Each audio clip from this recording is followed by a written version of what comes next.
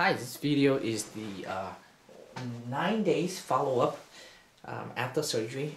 We did over 2,000 grafts, I believe, somewhere on there. I had to check my record, but just to show the audience that, you know, on average it's around 1 to 2 weeks of healing. Most people around a week, but you know, this client happened to come back 9 days. You know, you can barely see any scar at all. And if you can turn to the right for me, there we go. Oh, a little bit. Just turn your head. Turn your head to the right. There we go. Perfect. Turn to the left for me. More. All the way to the left. All the way. If you can turn it all the way. So they want to see that side. See, that's it. This. Okay. And then you go ahead, look straight back. Look straight all the way back here. There we go. Here. There. Perfect. And look up. There you go. And so this is 9 days follow-up, okay?